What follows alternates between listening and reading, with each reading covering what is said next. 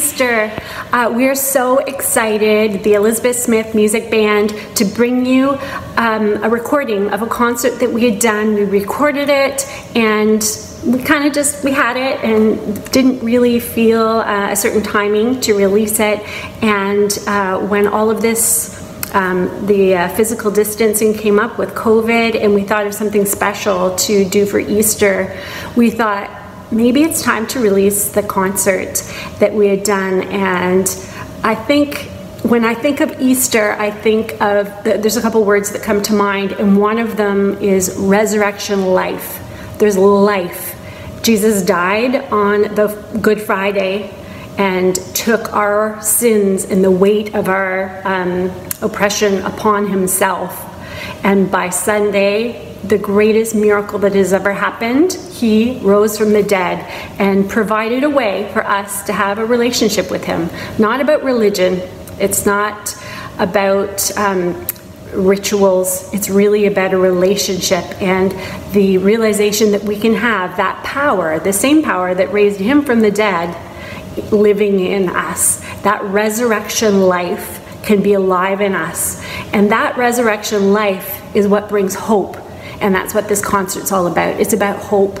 And you'll hear me talk about it partway through the evening, that you can't even live without hope.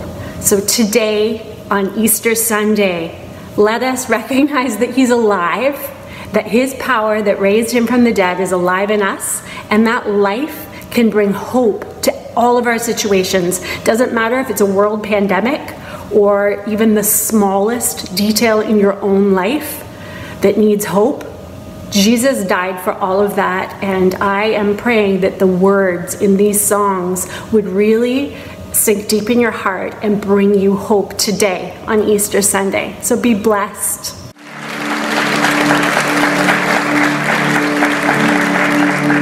Thank you, each of you, for coming tonight and just celebrating with us in the release of this album, Hope. The lyrics of these songs really came in response to what's going on all around us.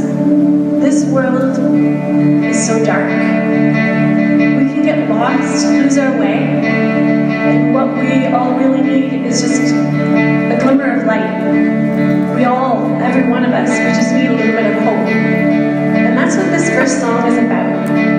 It's about remembering what God has already done and declaring that we will not let this world take our hope away, no matter the circumstance. It's about realizing that our hearts may be broken, but we're not forsaken. And in fact, we already have the victory in Jesus.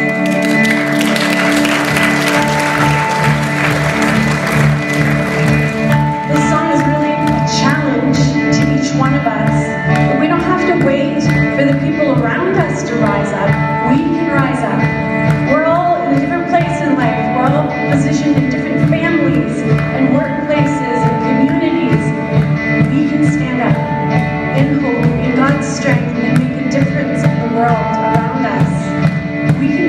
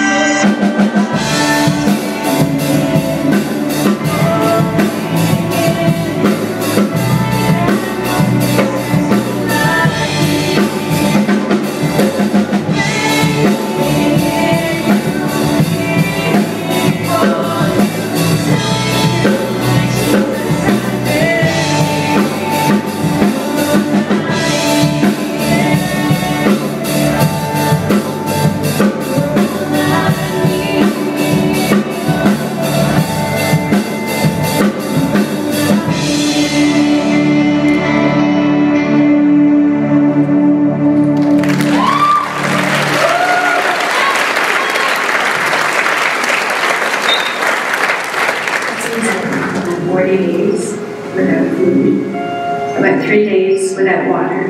You can live 8 minutes without air, but not even 1 minute without hope. My journey to really investigating into what hope is began in my master's degree.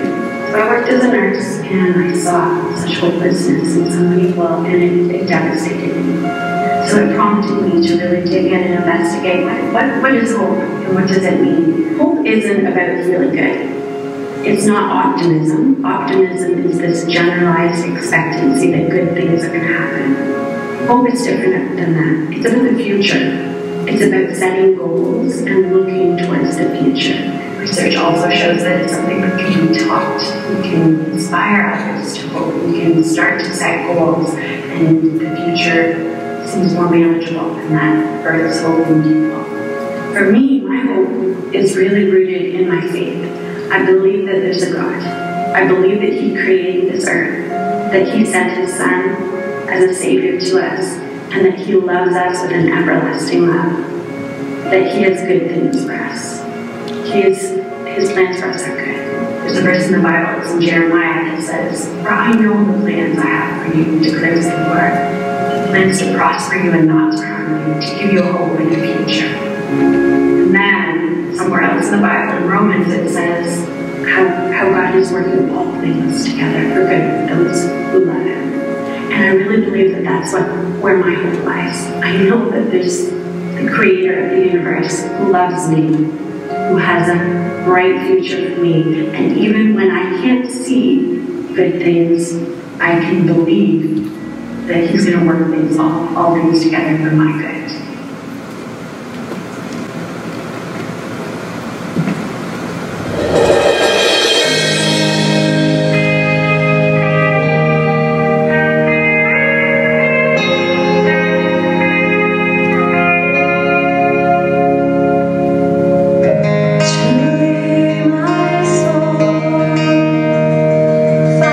Rest in you, my God.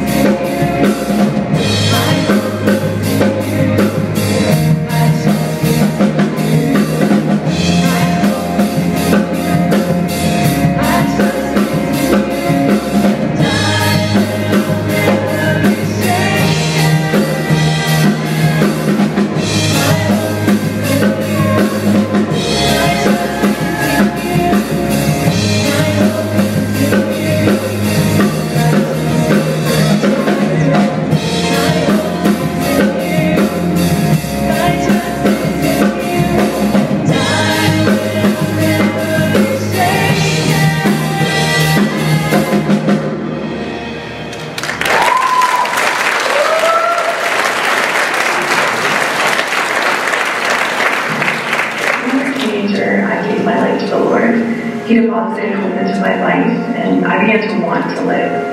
I believed God had a great plan for my life. He had given me a future and a hope. I wanted to change and become who God had created me to be. I made a promise to the Lord that no matter what happened in life, I was going to trust Him. I didn't want to serve Him just for what He could do for me. I wanted to serve Him because I love Him. A few years after I gave my life to Jesus, I ended up sick in the emergency department at the hospital, where I was given a life-altering diagnosis. I was told that I had type 1 diabetes.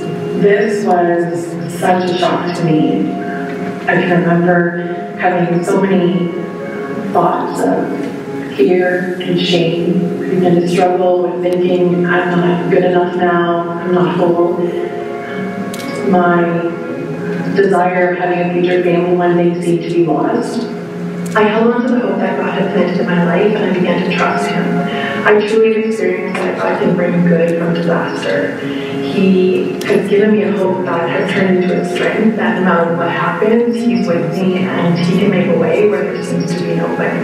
A few years after that happened, I ended up meeting an amazing, handsome man at church. He's also a doctor. I prayed for someone who would love me for me, and God delivered him into my life. I guess you could say God had a good plan and a good man. It was amazing how, again, God brought him into my life, and we ended up getting married and had the most beautiful wedding. It was truly beyond my dreams. Not long after we were married, I ended up getting pregnant. We were both so overjoyed and so excited by this news. At about 10 weeks during the pregnancy, I almost lost the baby. And this was kind of a difficult thing. I held on to a scripture through that, and it was, those who hope in the Lord will not be put to shame. God kept our baby safe, and months later I gave birth to a beautiful, healthy baby boy. In life, so many things can seem uncertain, but one thing I'm certain about, that the Lord is real. He can bring good from disaster, and He can make a way where there seems to be no way. At times it seems that I've come to a hopeless end, but with Jesus I have found endless hope.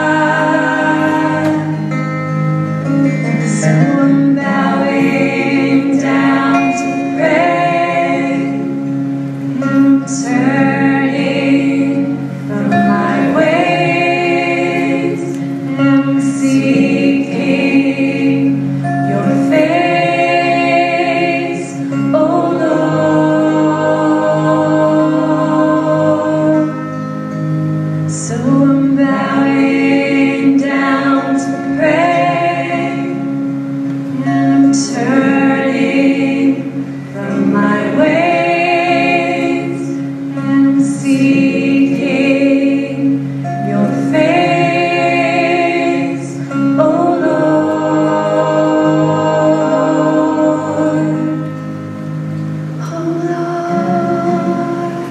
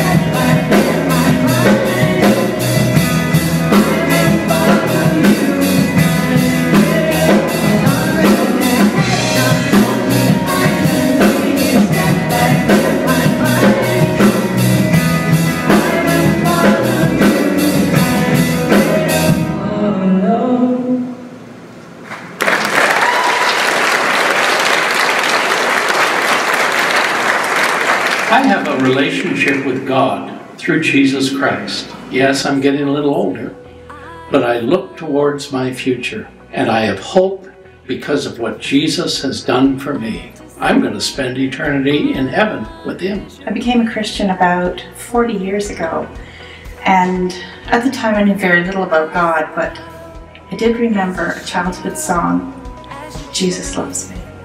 And I sang that song over and over and over and over. And I felt like it filled me with something. It filled me with the hope in God that there's a Heavenly Father that has my life in His hands. There's a scripture I'd like to read from 1 Peter, and it says, "In His great mercy He has given us a new birth and a living hope." Hope is believing in that the God of all creation always has your best interests at heart. Hope for me is knowing that no matter what I face or how dark it gets, that God will always see me through and that He can always make a way. To me, hope means that with God, the best is always yet to come, and no matter the situation, I know that the outcome is always going to be for my good. Well, hope for us means waiting on God's timing with patience and confidence, and expecting all the good things God has for us. And I think also hope is like an anchor, that it's something to hold on to when unexpected things happen, maybe in our relationship or maybe in our own personal lives. Hope is something that isn't shaken, and it gives us something to look forward to in the future. Hope is the most stabilizing force in my life. For me, hope means that even through the darkest of nights, I can persevere because the morning will come. Hope is the thing that gets you through the hard times in life. It's like when everything around you is dark and confusing and you don't know where to step or where to go, and then you just look at the horizon and see just the faintest glow and instantly know that everything is going to be okay. The way that photographers used to develop photos was in a dark room, but just a little bit of light added to the mix makes the picture become clear. And I think that's what hope is like. Even just a little bit can make everything brighter and clearer. To me, hope is believing that the Lord has something better for you than your current situation. Hope means trusting my future in my God. Hope is life. It brings life. Hope is holding on to the truth that God loves me and that in His time, He will fulfill my desires in maybe a way that I haven't expected it to happen.